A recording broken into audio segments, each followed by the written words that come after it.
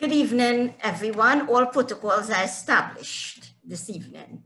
So I'm going to present today on literacy and schooling, but with a focus on interactive read aloud sessions and what part Rotary can play in these read aloud sessions. And basically it deals with interaction. The objectives today really would be to identify some strategies for interact read aloud for the other clubs and for Rotary members as well, if they would like to try the interactive read aloud, understand the benefits of it, analyze current reading practices in your country, in Trinidad and Tobago and other islands, Caribbean islands, and discuss with your club and plan perhaps interactive read aloud projects. This semester, this year, we are going to look at the project from this angle, read to serve and change lives. So every year we change the focus, but it's still about read aloud in terms of the theme of Rotary International. Now, before I move on, I just have to say, I had a discussion and, I really had to just present at one meeting to the Point Fortin Club, Rotary Club of Trinidad and Tobago. So I don't know how I ended up here, but I hope that I, meet all your expectations. I will try my best. If I err, well, we all will learn from it. And before I move on, I want to give you a little glimpse. Let's go down memory lane into interactive read aloud. A short story as a prelude to our moving forward with today's presentation. A flashback in the form of a story of our club's interact read aloud sessions. Based on data-driven research, empirical evidence, read alouds, the Pearls report, as well as Rotary's importance on basic education and literacy. And of course, then we had COVID-19. We decided to pursue online read aloud activities in several schools, 3 schools to be exact. So when I approached the principal, teachers, even parents, they were very eager. Although some staff or some, parents wondered, how would this read aloud, really take fruition, what form? Because they are accustomed when they do read aloud, 1, many times it's not interactive, and 2, it's face-to-face. So how would online work? More so interactive, interactive read aloud online. And I remember inviting very early A.G. Jalim to one of the early read aloud sessions. After explaining what I was going to do, he looked a bit perturbed, I must admit, but nevertheless supported me 100%. Months after, today, well, I still have his support. Evident, he's here today.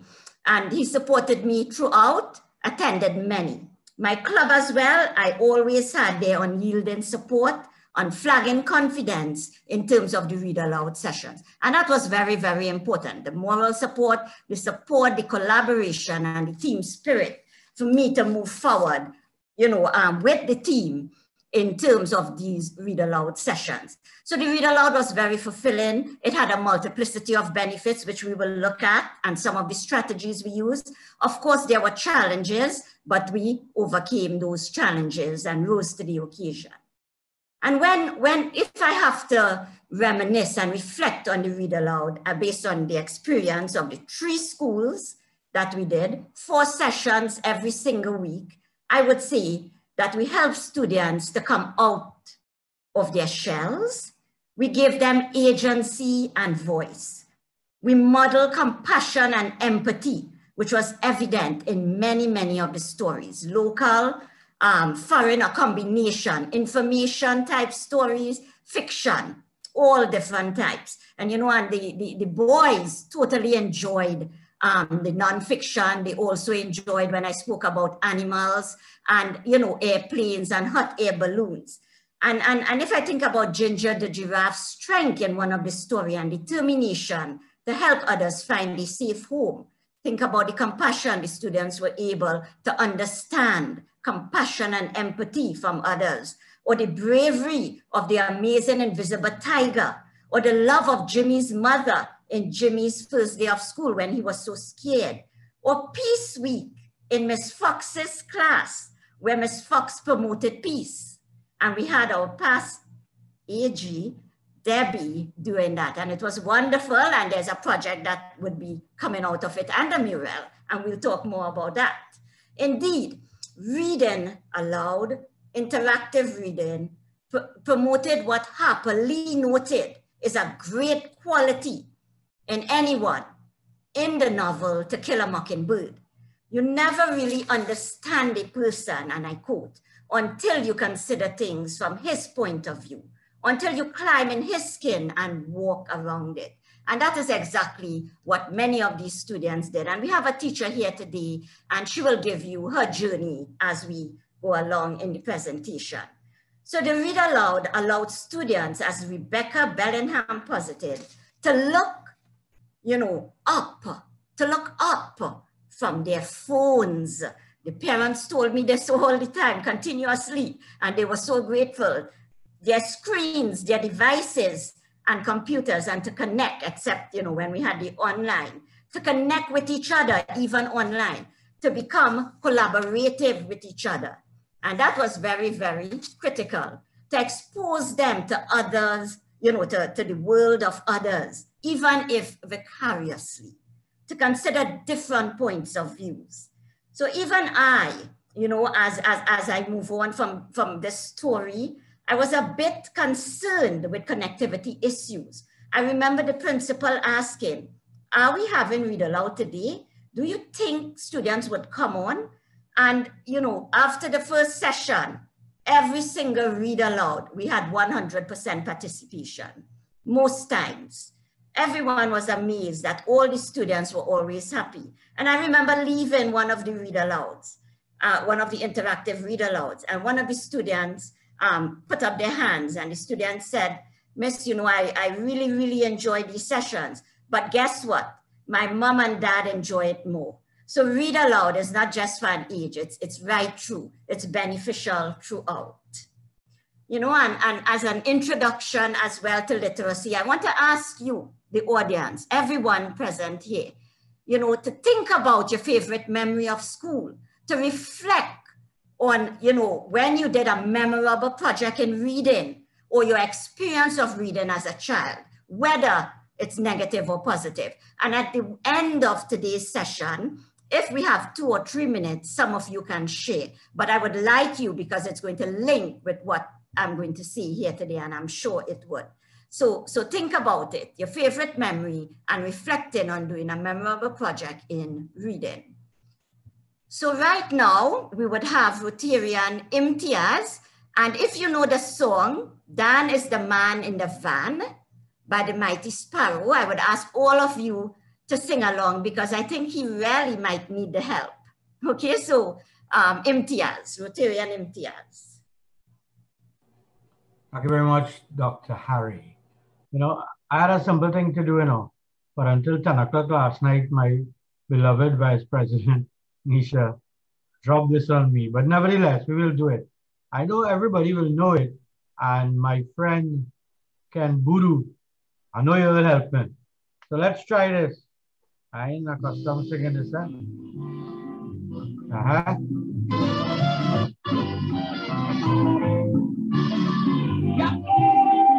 That's it on board. Come on. According to the education you get, you will grow up with true ambition and respect for one another. But in my kids in school, they teach me like a fool. They think this teacher look at it, me all. When they sing, I'm Christian and King. Solomon Gandhi was born on a Monday.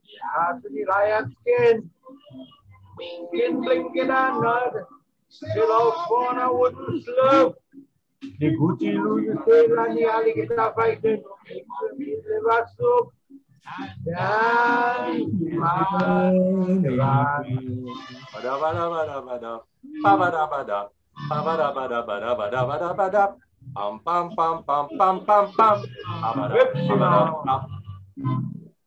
The poems left to their right, sent from England.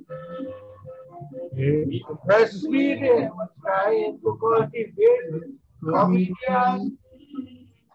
Comic books made more sense. Those fictitious without pretense. But they wanted to keep us in ignorance. The music is stupidness. Don't be sat on a wall. Don't be that fall. Shall I wonder? Deep down there, you see it there.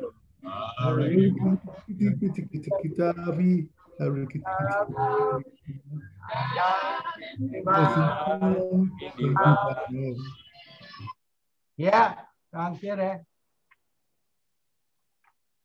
Thank you so much, Rotarian Imtiaz. And you know, you would think, you know, that's a song, Dan is the man in the van, the title of a 1963 Calvaso from the Mighty Sparrow, right? So on the first, when you first listen, you might find yourself asking, what silly nursery rhyme stuff, you know, is Sparrow singing about? But really, there's on deeper examination, one realizes the extent of the social commentary in the song. Sparrow is singing about the education system in Trinidad then, and indeed the entire Caribbean at the time. Most of the nursery rhymes listed he's talking about and the content of the curriculum came from, you know, abroad. It was more Eurocentric. And even in the method of teaching, it was more traditional, where you had that talk and show, where students didn't have a voice, where students didn't have an agency. And if we were to think about the curriculum in those days and you're doing reading, it was reading to just get the correct answer. You know, so it was a colonial type curriculum. And he was, you know, then so brilliant, you know, saw that progression. We're moving away from that type of perennialist philosophy to a more progressivist philosophy, where you would see interactive read-alouds become alive, a more student-centered approach to learning, and also with indigenous material in terms of even the stories that we're going to give and to the students. So very, very important, as what I just said. And if we look, and I'm looking at the National Philosophy of Education in Trinidad and Tobago, 1993-2003. And from the, based on the other islands, you would have your own national philosophy. But I think the essence would be the same. You know, that every child has an inherent right to an education that would expose them to their maximum capability, regardless of their gender, economic status, background, ethnicity. You know, every child, you have to have that belief, can learn. You know, every child, and you must build on that, that positive assumption. And every child has a right to an education. You know, it's not about sorting children and selecting those you deem could make it. You have to try. And one way is to enhance and to improve the literacy level of children. And it starts with reading. It starts with reading, different forms of literacy, writing, reading, speaking, listening, different skills. And of course, reading encompasses all. So, you know, you have to, for us to have an interactive classroom in terms of the interactive read aloud, we have to shift from that traditional paradigm that is embedded in perennialist type of philosophy where you have rows, no interaction. It's as if what you're doing, you're just brewing out children to be the same. You know, you're not looking at student at the heart of teaching and learning. You're really looking at a piece of paper or for them to pass exam or a test, and you're just training the rational mind rather than the students. So there's no thinking. They're reading to give the answers, but no thinking about it. You know, no thinking allowed in that kind of system that Sparrow was talking about.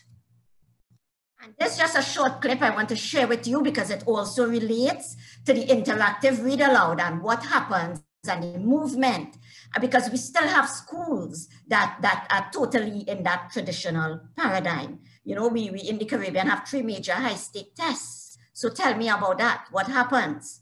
You know, and when we want interaction, sometimes even academic staff, the principal, vice principal, sometimes they don't want to hear a pin drop in a class. How can that be? You know, you want interaction, you want students to learn. And so this is a very short clip. And, you know, I would have liked to engage you with what is happening in all these clips. But, you know, we can do so at the end. We can spell difficulty. You couldn't spell difficulty if your life depended on it. She taught us with a poem. A poem? How sweet. What poem would that be? Mrs. D, Mrs. I, Mrs. F, F, I, Mrs. C, Mrs. U, Mrs. L, T, Y. Why are all these women married? Mrs. D, Mrs. I, you're supposed to be teaching spelling, not poetry.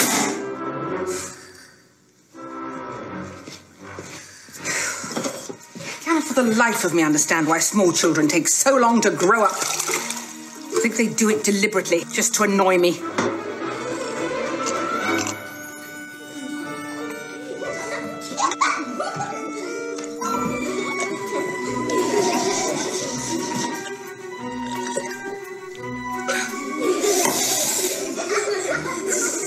What's funny? Come on, spit it out. Speak up. I like a joke as well as the next fat person.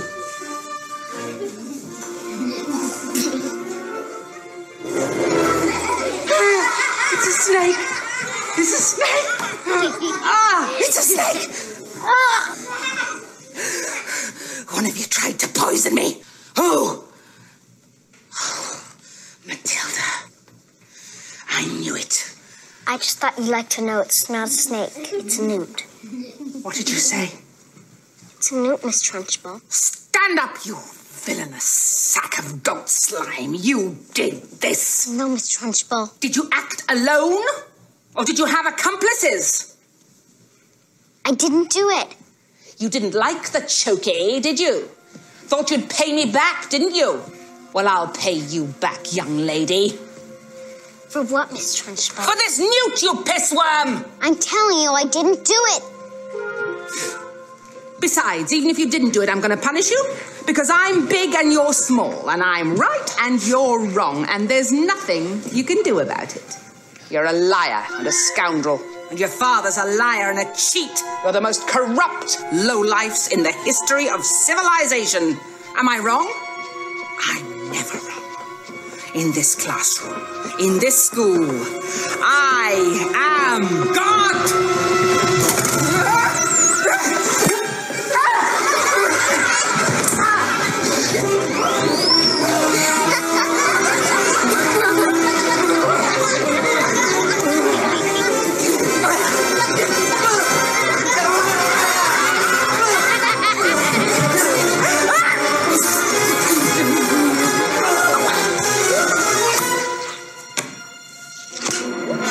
Okay, so that was a little clip from Matilda, and it showed the type of classroom that sometimes children, you know, have to really exist in and how difficult it could be.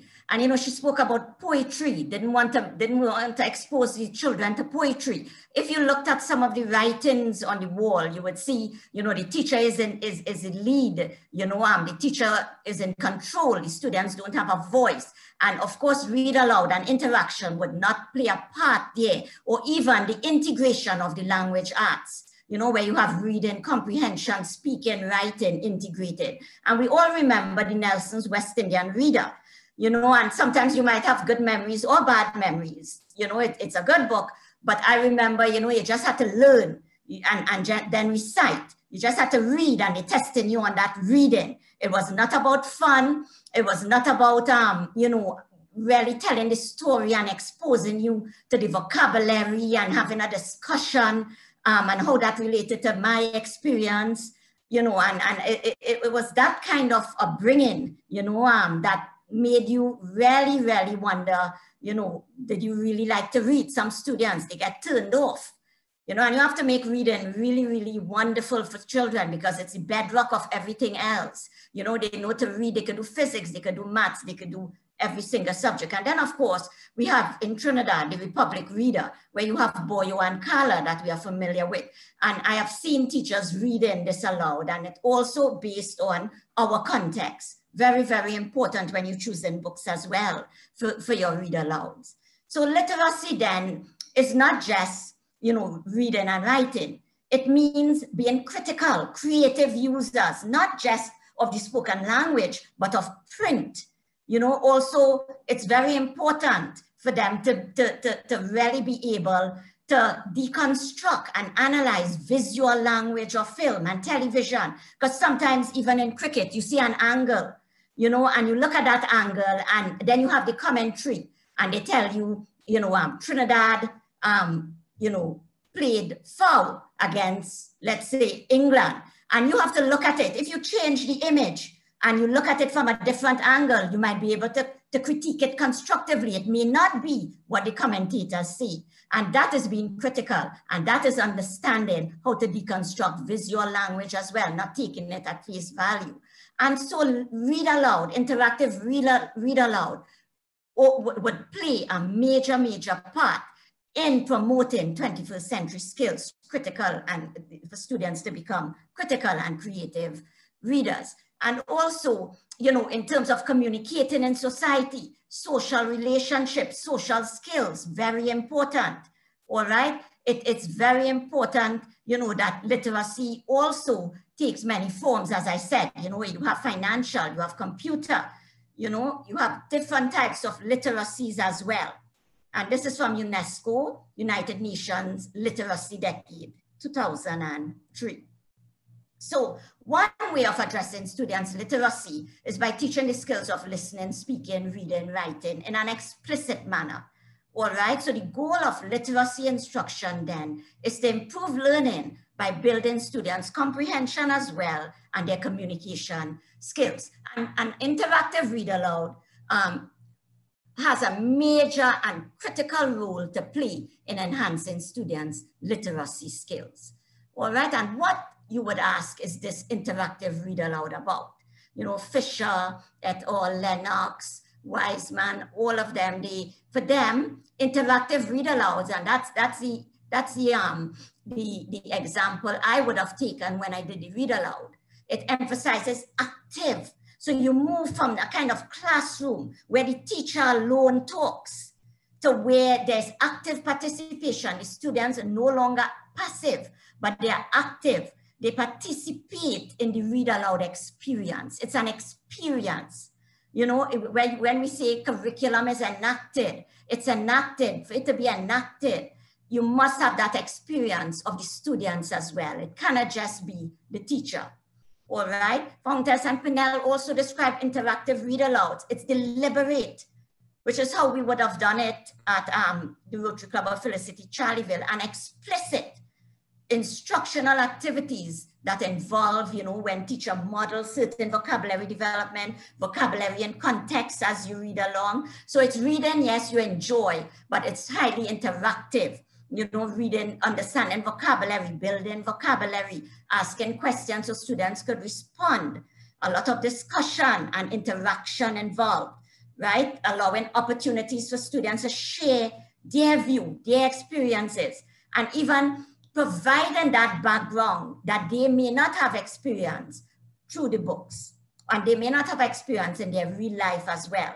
So a typical read aloud session then consists of, you know, a lot of talk, a lot of discussion, a lot of written and artistic response. So I'm just giving you an insight into how, you know, some of the strategies, you know, according to Fisher, Floodlap, and Fred, they identified several characteristics of interactive read alouds, you know, and there are many. I am just giving you but a few versions of it. You know, you can adapt it to suit your own context, you know, because a school in Point Fortin may have different needs. Read aloud, interactive read aloud, yes, but they may have different needs for a school, you know, that is in Chaguanas or Port of Spain.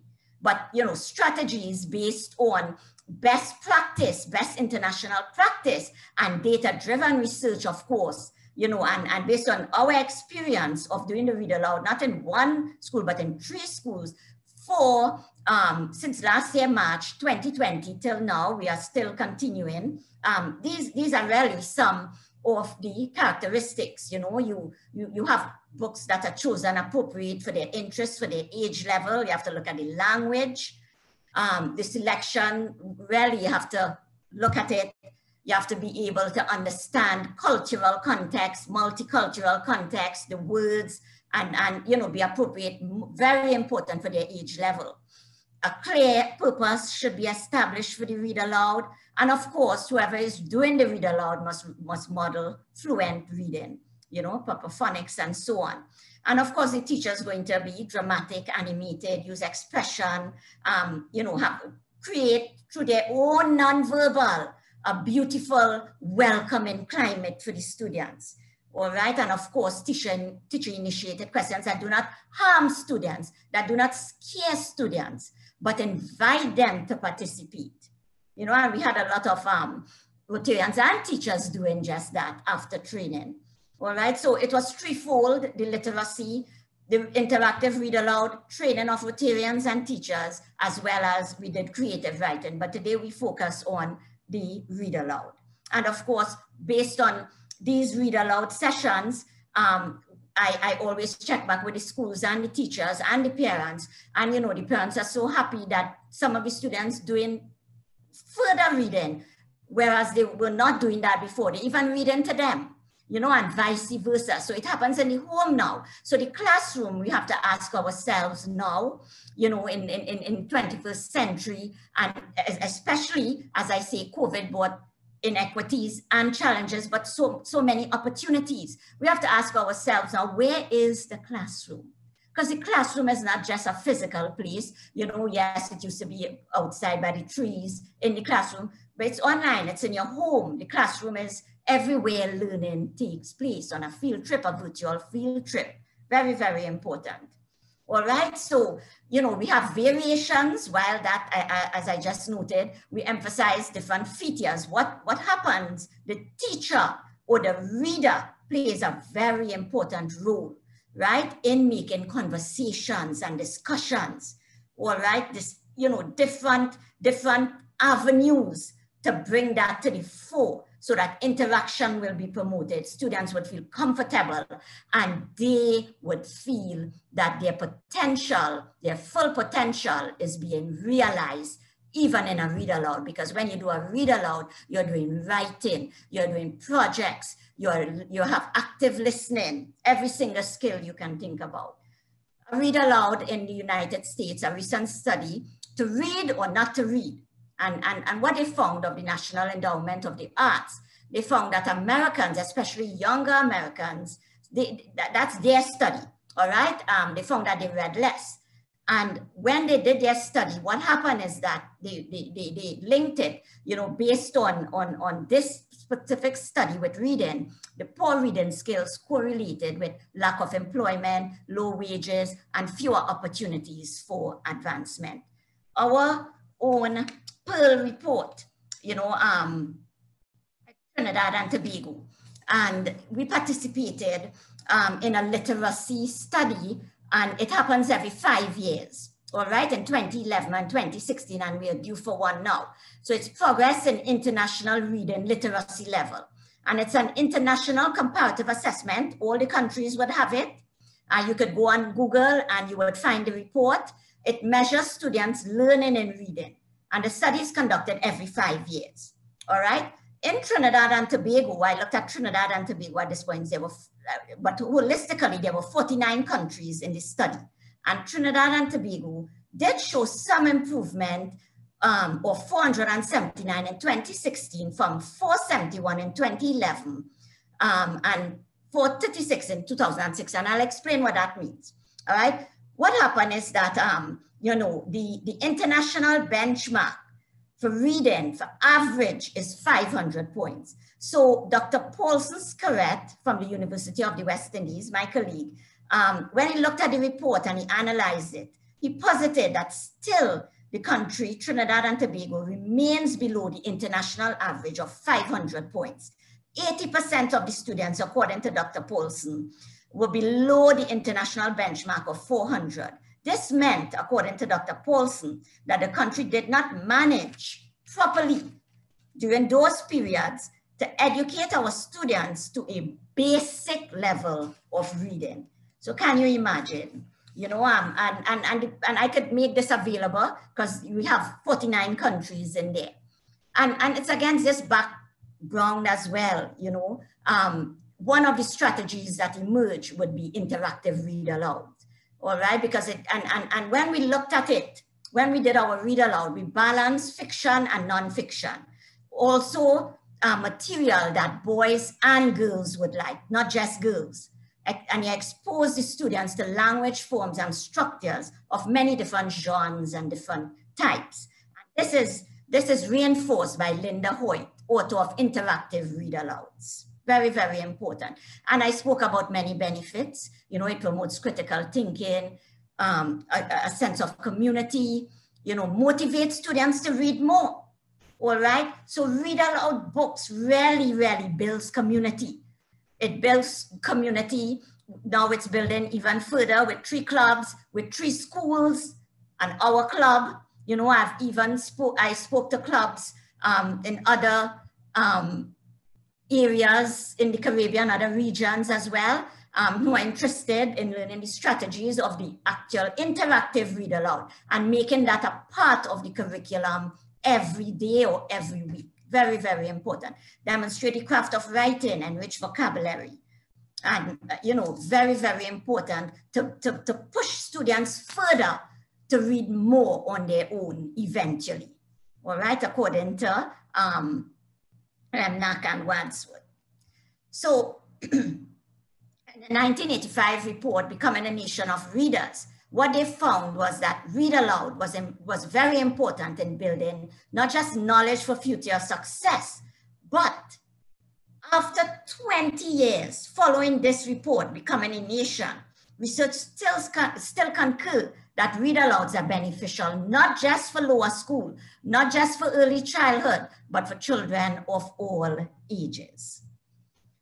And of course, the literacy consultant, Ruttman, he felt that reading aloud enables children to hear the rich language of stories that they cannot even read on their own. We all read, you know, we were read too as children, as babies, before we were even born.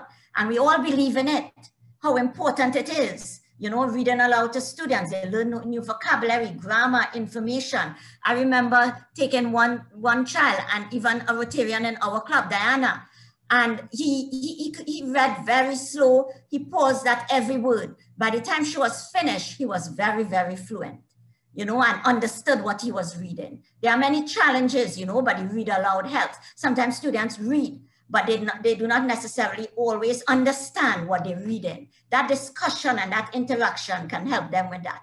And so much more. You know, and Arlington is very important. He's an advocate for, you know, literacy. And he provided, you know, in terms of all his research studies, 10 essential principles of balanced reading program, one of which would be daily read alouds from various genres and creating opportunities for them to further.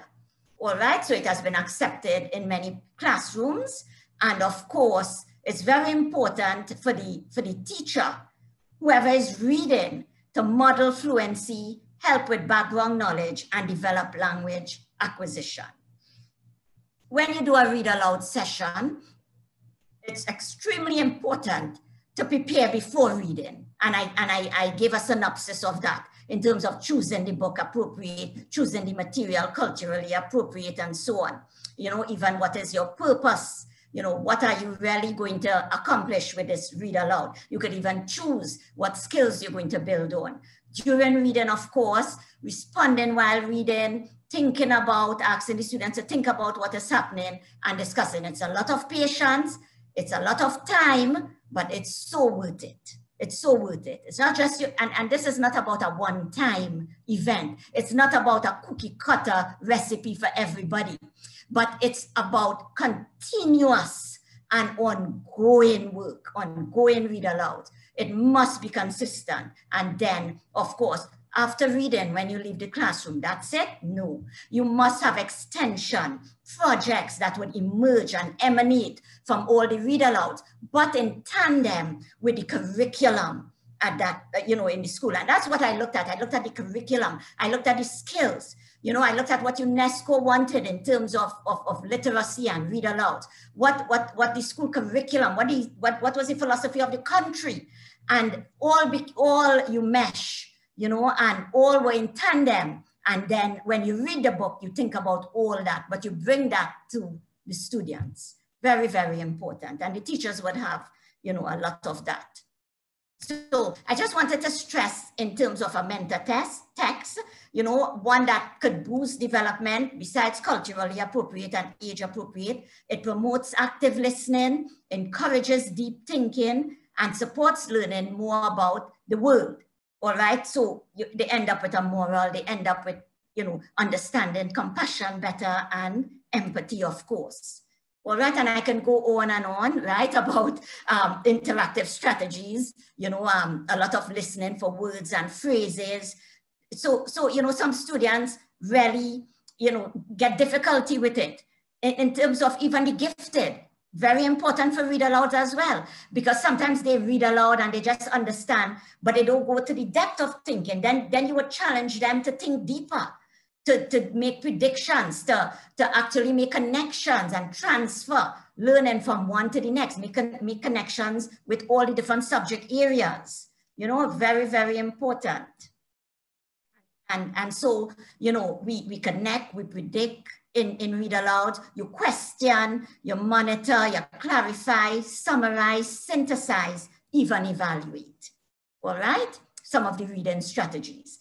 And I just want to share Anderson, Scott, and Wilkinson's view that children who are read to are usually the very best readers in the classroom, according to him, and a lot from my experience, but we have good readers as well, once reading is done in all realms, and they acquire large vocabularies. They write well, and they do better in subject areas as well.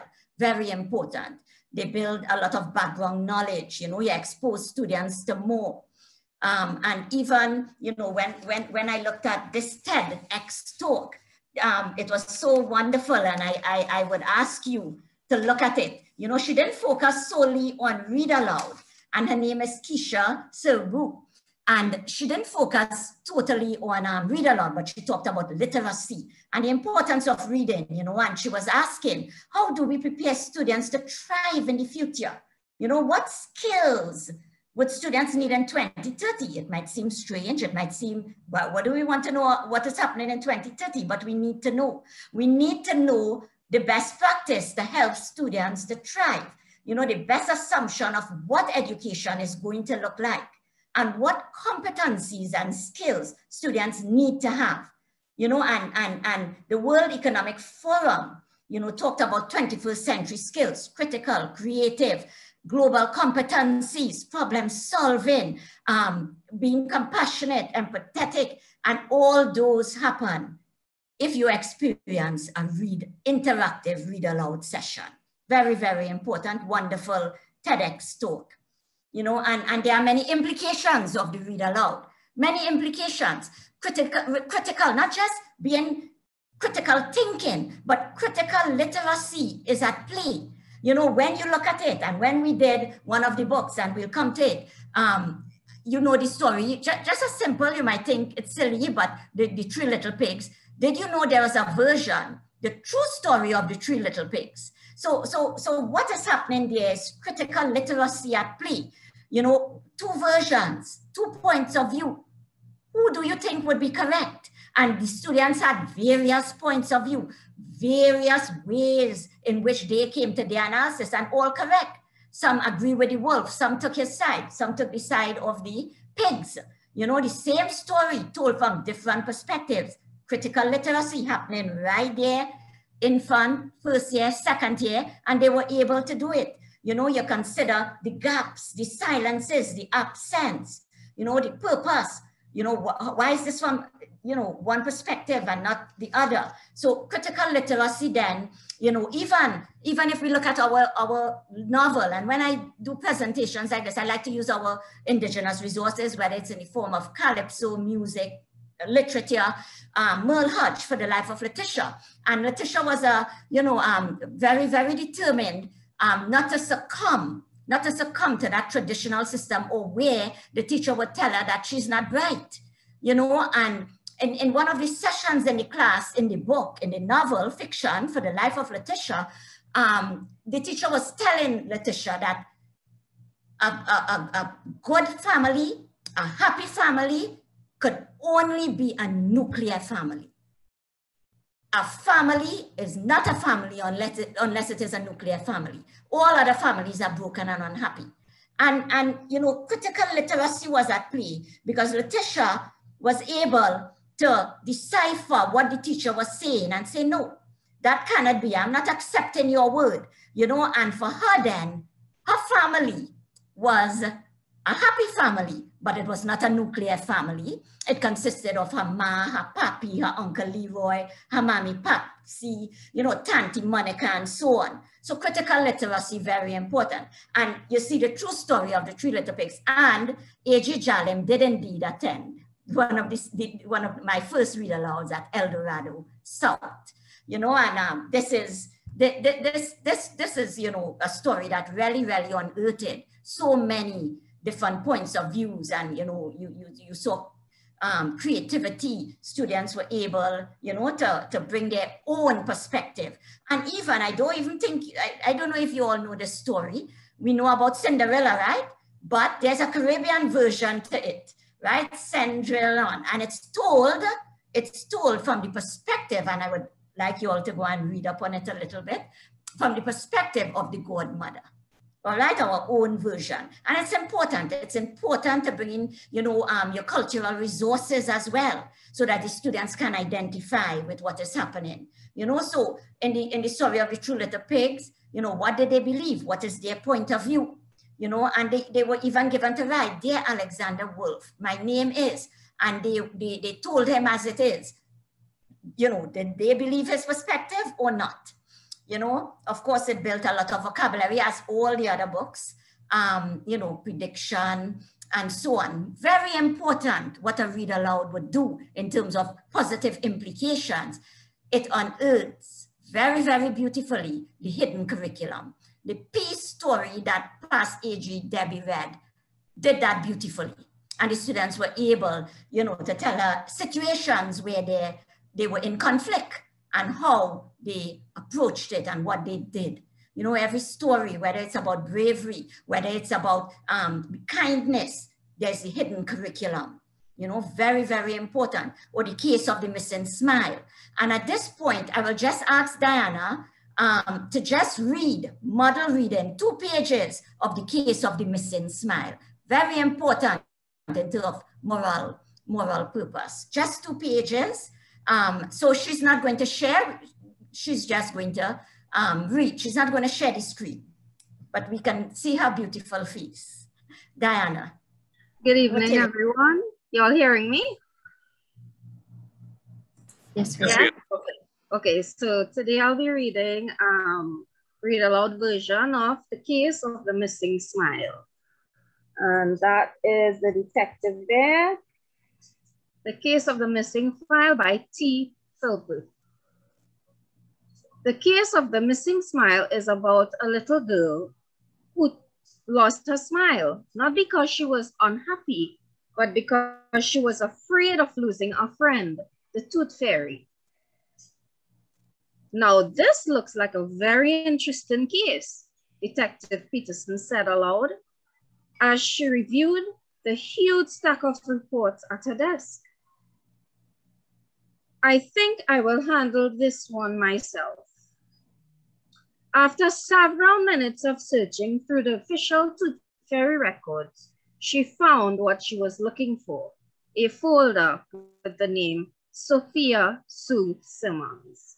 Thank you, Rotarian Diana. Beautiful. So the Rotarians took part as well, many teachers as well.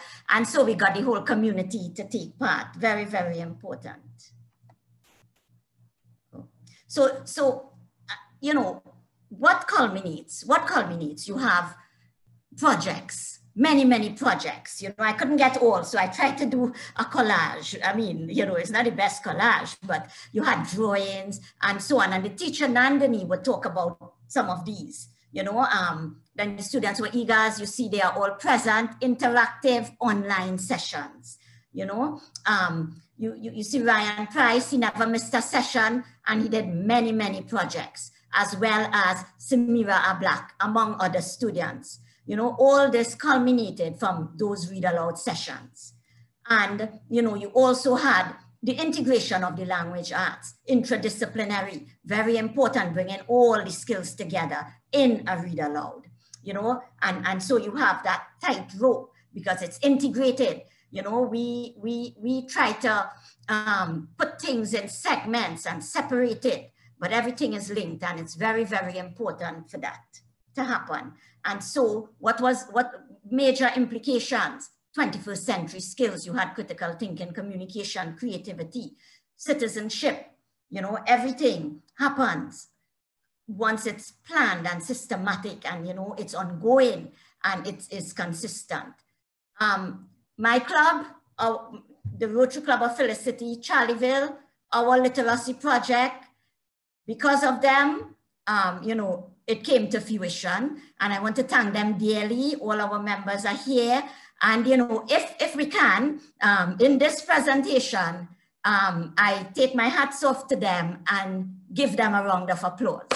You know, in their own way, they may only hear my applause, but thank you for believing in the project, and thank you for standing with me and with the team and with the teachers in this project.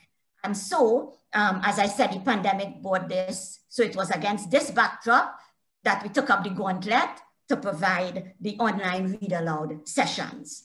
You know, it began March 2020 with the pandemic. And of course, we had creative writing sessions, interactive read aloud, and training for teachers and Rotarians. 3 schools, El Dorado North, El Dorado South, Felicity Presbyterian, because we wanted, you know, to promote what full and term, deeper learning, which is, you know, consistent with improving the literacy level. Of course, it was a lot of sessions, a lot of work, but we did it. You know, 4 sessions for read aloud, 3 different schools, creative writing sessions, and for all the schools as well. We completed 18 read aloud books with discussion, with interaction, and with many projects after. It never stopped, because when the teachers were trained, they continue it. And we will hear a little bit about that, you know, shortly.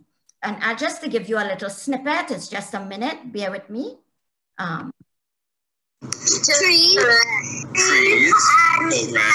Houses. Houses, good. Anything else? And the children. And the children, very good. So, you know, highly interactive, they're online, and very important. Trees. And this one, just a little snippet. Today. Okay, that does it, says Miss Fox. We're having a peace week. Mouse piped up. What's Peace Week, Miss Fox?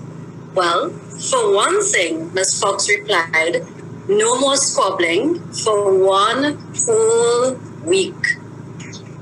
Frog said, what else, Miss Fox?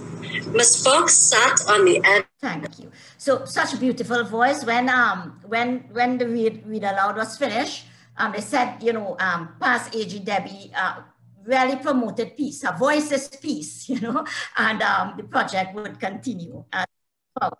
Sorry about that. Okay, and some other books, you know, culturally appropriate as well, with language, you know, Quickest Kid in Clarksville and Morning with Grandpa, you know, Ganeshi's Sweet Tooth, Looking for Bongo, monsoon afternoon, you know, and you can build, you know, based on your context, where your school is, what is in need, you know, what the students like, what the teachers like, right? And now I would ask the teacher, Nandi, to share her screen. This is where I would stop sharing and she would give you an insight into the interactive Read Aloud project from the principal, teacher, students' perspective. So I would stop sharing. Thank you, Dr. Harry. I'd like if you can co-host Ms. Melissa Bagu, because she will be sharing the screen and she will be presenting the PowerPoint. If before she does that though, while you're co-hosting her, I would just like to say that, you know, the Read Aloud project was something that we really, and I mean truly, enjoyed. And it was something that as soon as you had said, as soon as Dr. Harry had said in the first session, she said, you know, to our principal, she said, you know, I would love for the children to do a project. On that very same afternoon, I started working on getting the children to do a project, because I myself was blown away and couldn't wait. So and you showed Ryan's project. So this is what a project book looked like, right? Parents went overboard, right? And for every story that we did, we, as you would say, planned before, right? So that the story and the purpose of the story and the activities that came out of the story meshed with the curriculum as well, right? And everything that we did, we put a trust in creative writing, and our first year students at the end of first year, they were able to write more than 2 pages. I mean, like, you know, infant pages of writing for me at for the end of term evaluation, right? I still have on the board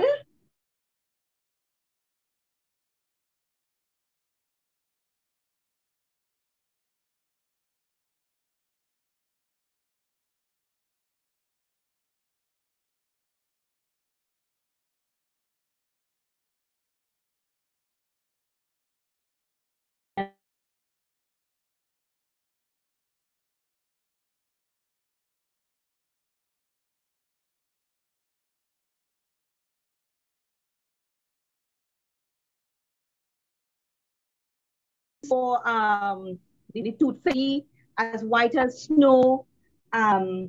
You know, they were able to add an adjective to every noun that they were using. So, like, for instance, on the board, instead of just having they had them their rods, they had their new rods and a bucket filled with bait instead of just bait, right? And we were also, you know, very much involved. Every time we had to do something, we would plan way ahead. We each took, that's Miss Geeta, Miss Melissa, and I took a week when you all stepped off. We took a week for Read Aloud, and we were able to do the 2 sessions with the children, doing the activities and so on. So Miss Melissa, you can share with us, you can share the PowerPoint now. PowerPoint. And this is just a of what we've done. Which Melissa is this? You got okay. Miss Babu, or she's there. From the beginning.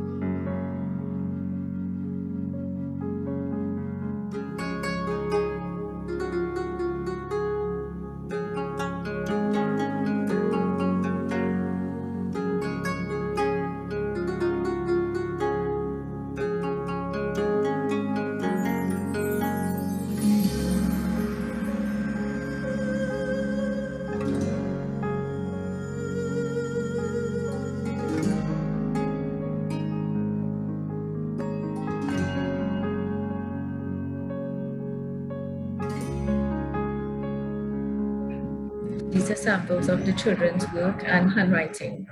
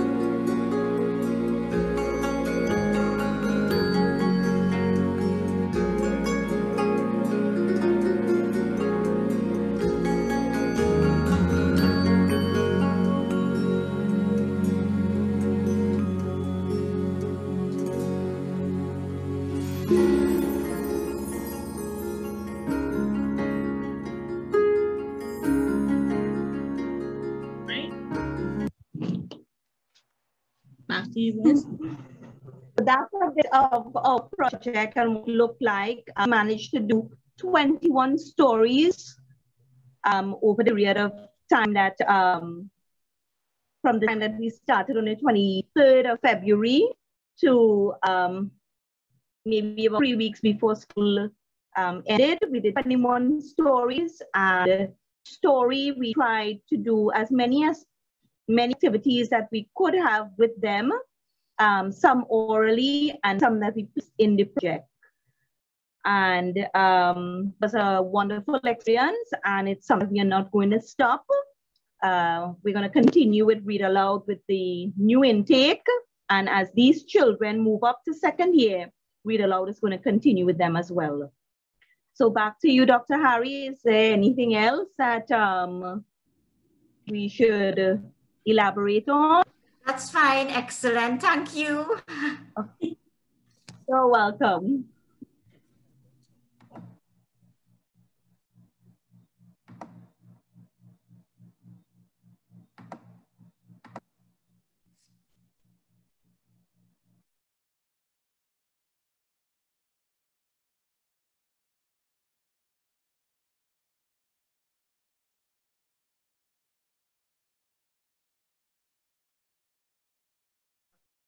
So at this point, I would just like to call on Ramona to just share a Read Aloud poem quickly.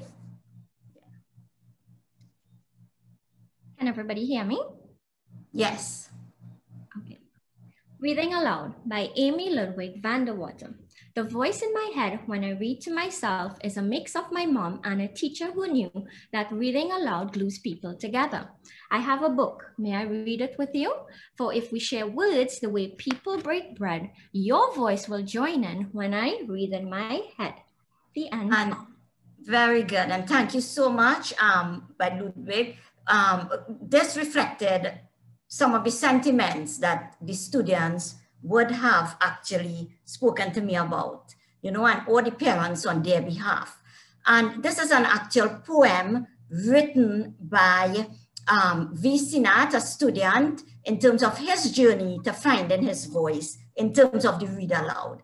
And it's going to be represented by RI Convention Promotions Chair, Pipi Kenneth Boudou. The journey to finding my voice. I never knew the power of continuous read alouds. Oh, how I treasured those mornings when Rotary would do Read Aloud with my class. I tell you, there is so much power in Read Alouds. It gave me my voice and so much more. During COVID-19, we had online schooling. Read Alouds were my joy and my peace. Oh, how excited I was to have those sessions every week. I became more courageous and came out of my shell. I tell you, there is so much power in Read Alouds. It gave me my voice and so much more. I was allowed to share my view. I was allowed to speak and be praised. Oh, how good I felt. I wanted to say thank you. I no longer just read words, but also understood what the writer meant. And it was cool that I was allowed to give my perspective too. I used my voice and it felt so good. I used my voice and many admired me. how can I express what the read alouds meant to me? It gave me my life skill and my voice mattered. I built a vocabulary bank and I wrote better sentences and then paragraphs. I tell you, there is so much power in read alouds. It gave me my voice and so much more. It gave me my voice and so much more. Thank you, Rotary. Thank you for giving me a lifeline. Wow, what wonderful reading. We know we're going to do the next read aloud, right? Excellent. Very, very wonderful. Okay, so, you know, as we conclude, you know, I just want to tell you that very important, there's an interplay with education, literacy, literacy and education, literacy and interactive read aloud.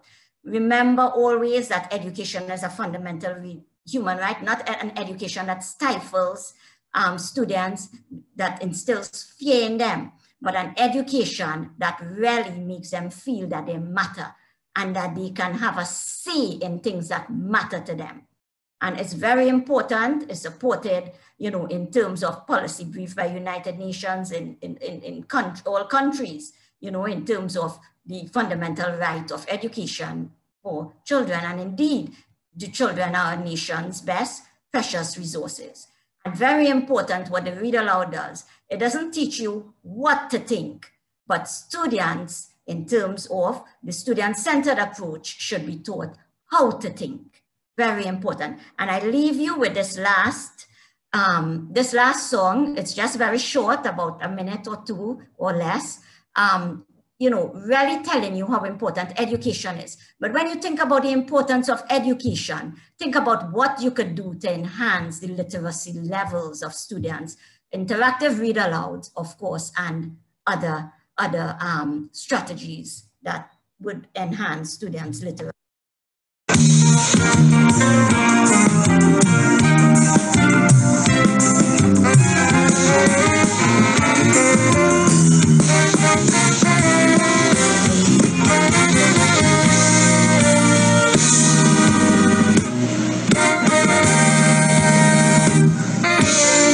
Education, education, this is the foundation. Our rising population needs sound education to be recognized anywhere you go. You gotta have your certificate to show, to enjoy any kind of happiness. Knowledge is the key to success. Children go to school and learn well. Otherwise, later on in life, you go get red hair. Without an education in your head, your whole life will be pure misery. You're better off dead. For there is simply no room in this whole wide world for an uneducated little boy or girl.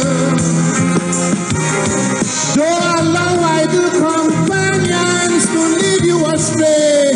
To earn tomorrow, you got to learn today.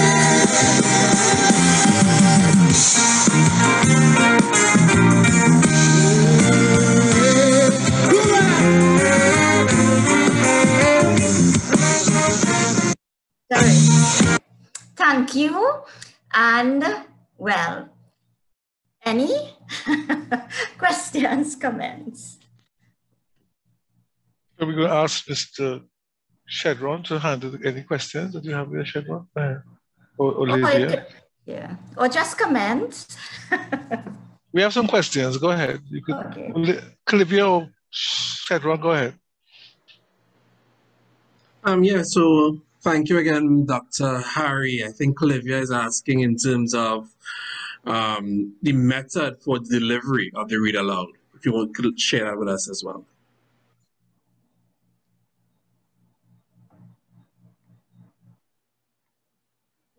Could you repeat the question? I was just taking off the...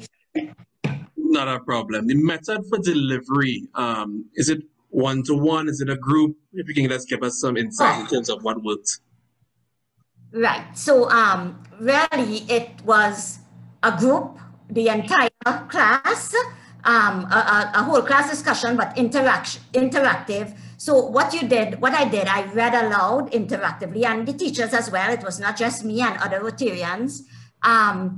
Everybody had their camera on, okay? You shared the book in terms of a PowerPoint presentation.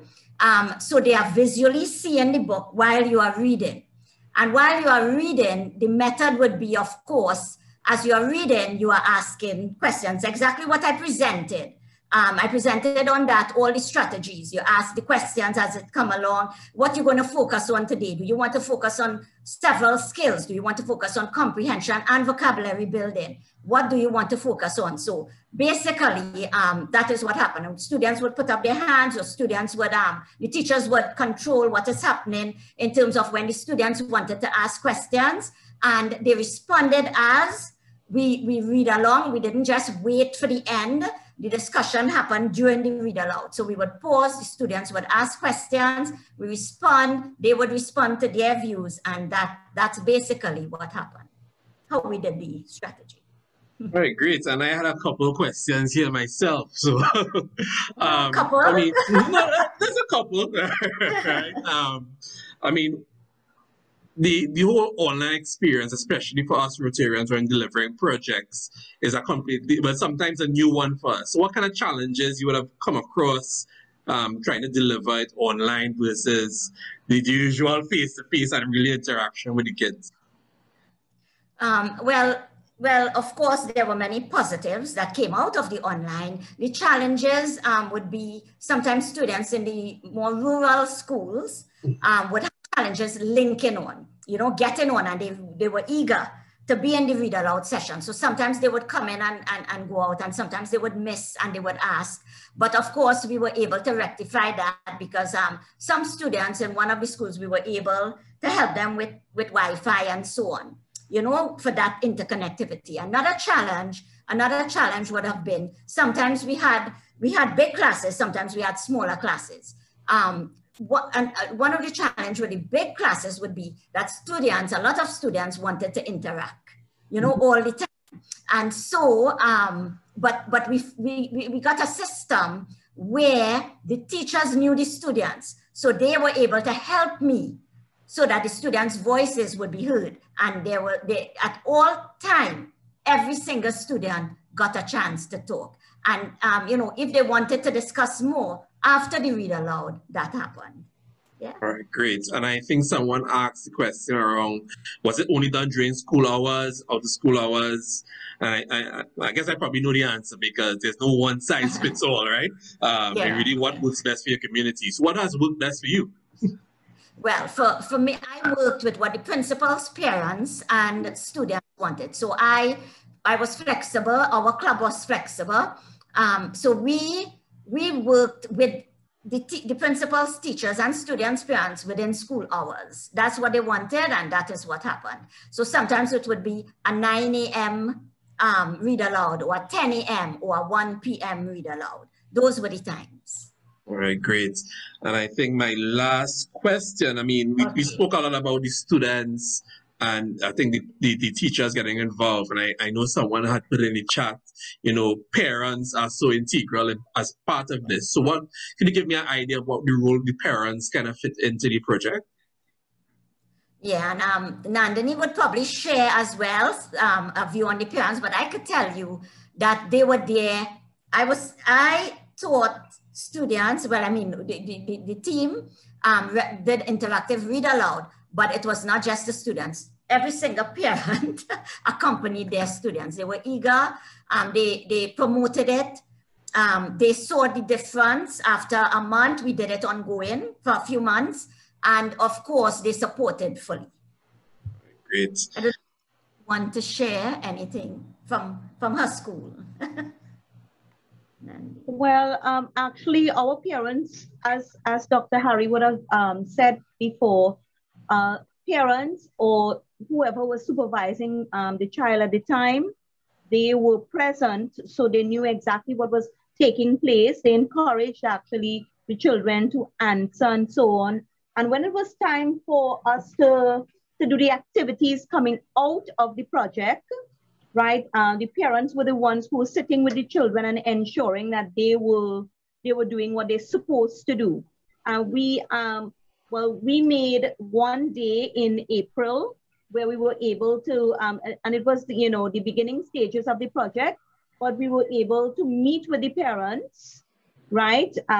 Even though it was COVID and so on, we were still able to meet with them and view almost all of the projects, right? And we would have seen then the parents and their creativity, because every project was different.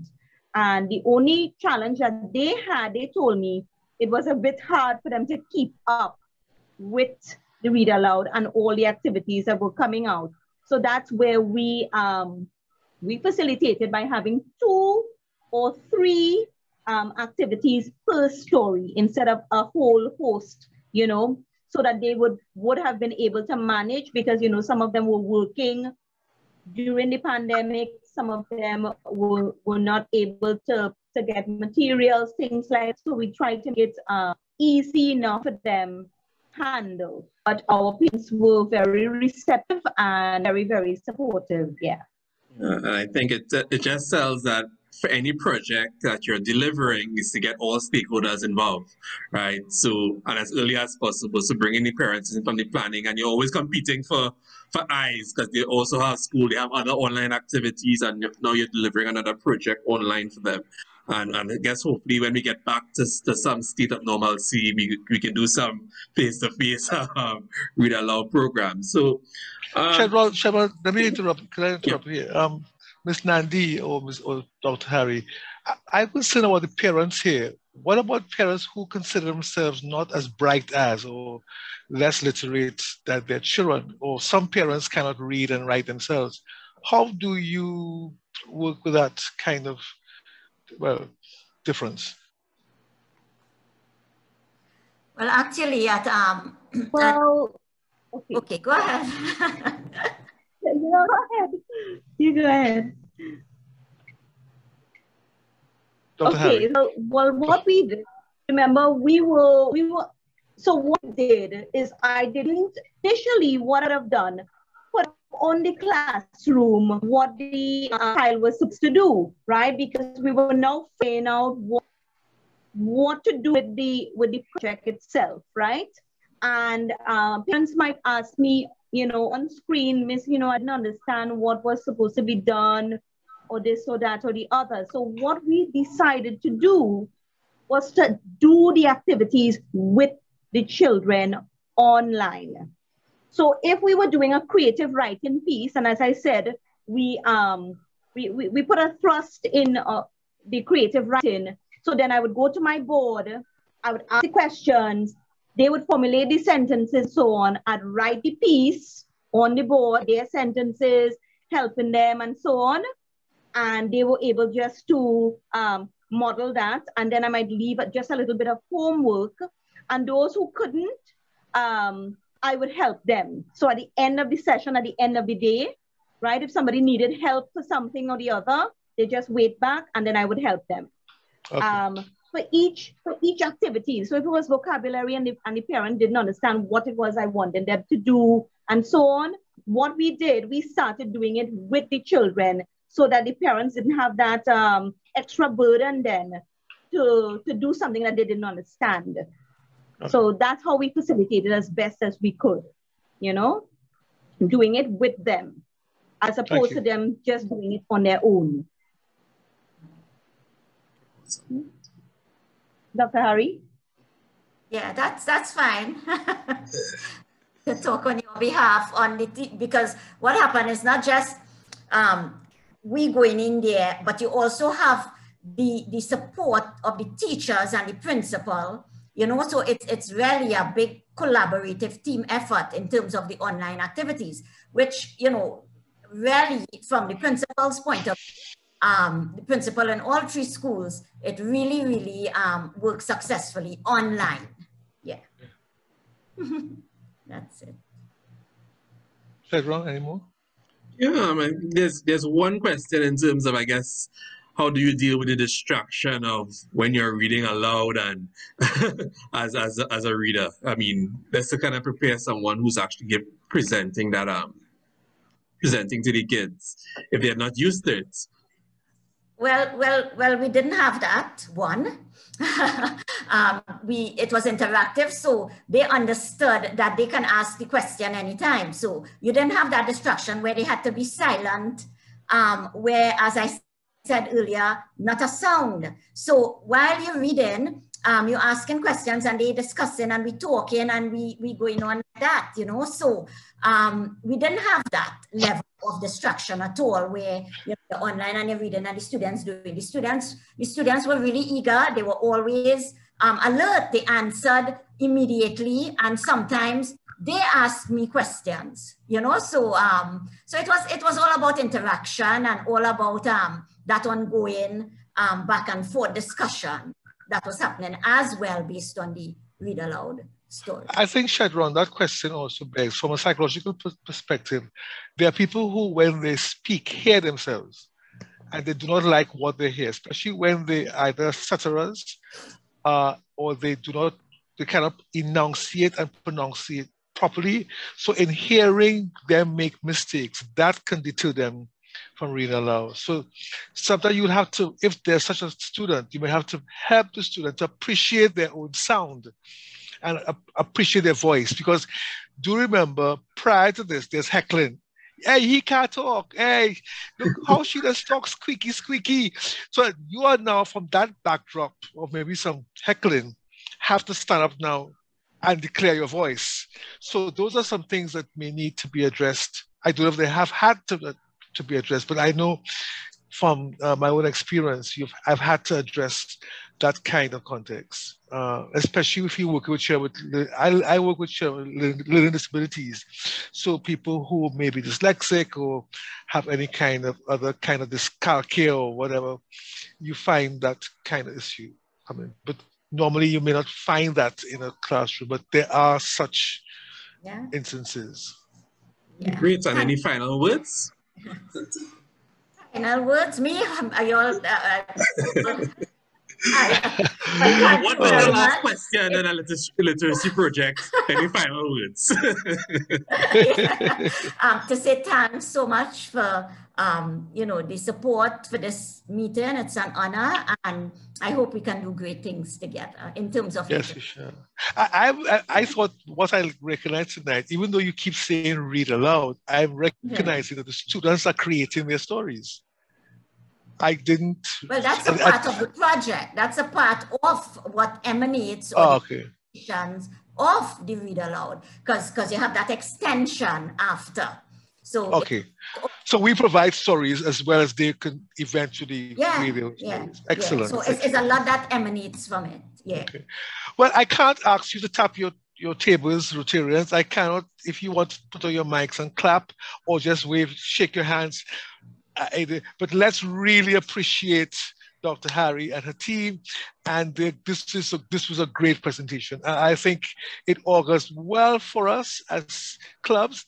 And we are not selfish, even though tonight is the Penal Felicity-Charlieville Point Fortin club joined together. I know 20 the people from Kingston, from Jamaica, from Turks and Caicos. We are all in this as Rotarians. Let's get going. If you need more information, let us know. You have our contact, and our contact is Past District Secretary Annie.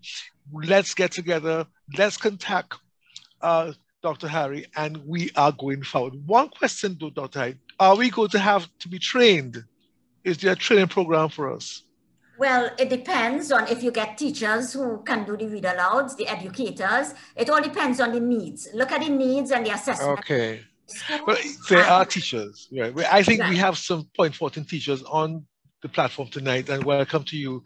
Also, I want to welcome past District Governor Leslie, who is from Piarco, but yet from Florida. Welcome to our virtual meeting. And it has been a great time. So